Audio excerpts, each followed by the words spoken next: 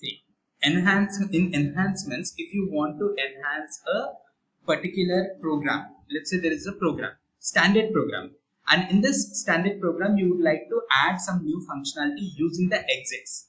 See, baddies is different. Business add-ins, the methodology will be different, but here exits is different. So in the exits, what we'll do is we will first search for a particular concept called call customer hyphen function. So we will search for this. Now call function is a normal one. Call customer hyphen function is what we'll search in the program. We'll see that. And this in this we'll have a we can find a function module. And inside that function module we'll have a Z include. Now inside this we can actually do the coding. Okay, so we can do the coding, and after doing the coding what has to happen I'll explain you. But before that, let me first log in into the system and just show you that. So let's say I take up a transaction code which we are well aware of, MK01. So MK01, as we all know, is used for creation of a vendor. And now let's say in this you would like to add some new functionality. For example, just say, let's say you have to, when there is unsaved data in that particular transaction code, it needs to be saved in some Z table. Now let's say you have given some details like this, say 190 something, and you have given this 0001 and 0001. So you are giving this vendor number, purchase action, account to, and after that you are not proceeding further. You're not going ahead further. So then what will happen here is, this data that you give in the first thing will not be saved anywhere.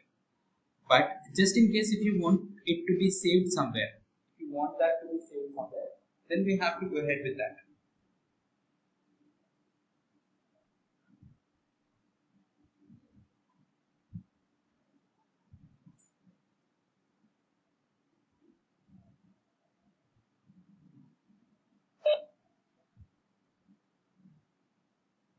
Now let's say you have entered this data, but you are quitting this screen. I mean, like you're not saving anywhere.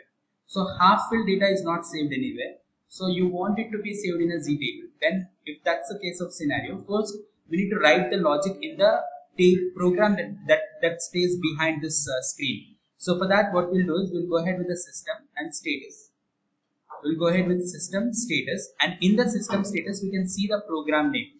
So whatever is the program name that we have behind this screen will be visible when you do it in the system status. So here you can see the program name, SAP MF02K.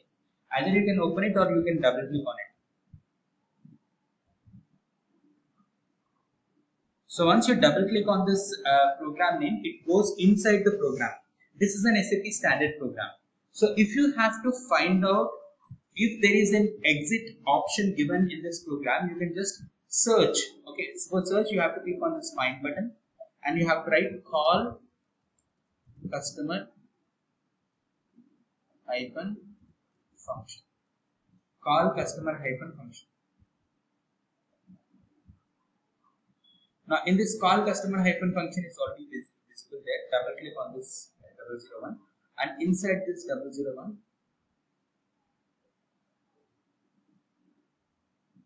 inside that 001 we have a function model. Inside the function model source code, if you see, there is an include program. So if you double click on this include program, you can, if it is already existing, if that program already exists, then you can see the code here.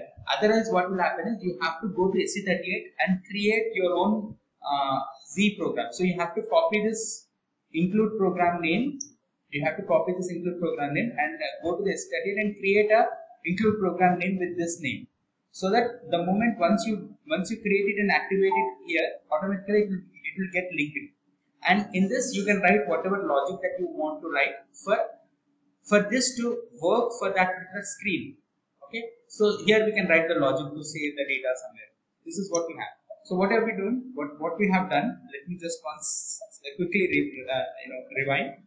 So what we did is we went into MK01 transaction, or it can be any other transaction, and we went into the system and went to the transaction, went to the system status, and in the system status you can see the program name. Double click on the program name, and then you get into the program. Here you have to search for call customer hyphen function, and if it is there, it means that you can go ahead with the exit. If you don't have this call customer hyphen function by default given by SAP, you cannot use exits for this program. So only when this is provided to you, you can give it. So if you double click on that, it will take you to the function model. Inside the function model, you have to go and write the logic in the include. Yeah, this is what is the path. So you can just have a quick look at it and we can write that logic. So what is the logic that we are already written here is that you are selecting the data here. Double click on this, and this is the concept that we have already maintained here is that we are actually trying to get the telephone TLF1 from this LFA1 into B underscore num. So we are just checking if the telephone number is there. If the telephone number is not there, then what we are doing is we are triggering a message saying that the telephone number, duplicate phone number are not allowed for the vendor. So what we are telling the system is if there is a particular telephone number is already existing in the system, then same telephone number cannot be used for two different vendors. That's what is the logic that we have maintained here. You can just I'll share this code with you. You can just try it out in your system and then you can find out. So the main purpose of this, like writing this code, is the system will check whether that same number is already been there for any other vendor. So what we are trying to set the rule is, the rule here is that two vendors cannot have the same telephone number. You have to have a different telephone number. So that's the logic here we have written, and this can be implemented for this particular program. So this is an exit. So this is only one part of it. Once you have completed doing this, you have to then go to the CMO transaction, and so we have here let me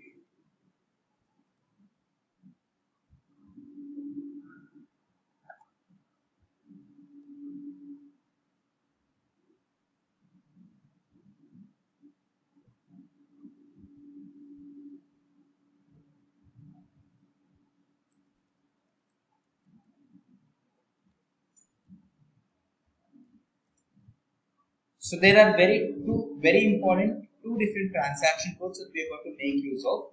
The function module that we have now built, like the function module in which we have written the code in the include program, needs to be linked to a enhancement. So the function module needs to be linked to enhancement, and then this enhancement has to be linked to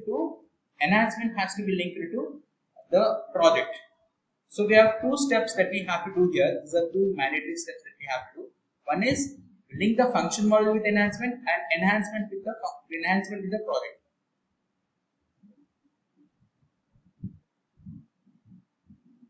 So these are the two different things that we have to happen: SMOD transaction and CMOD transaction.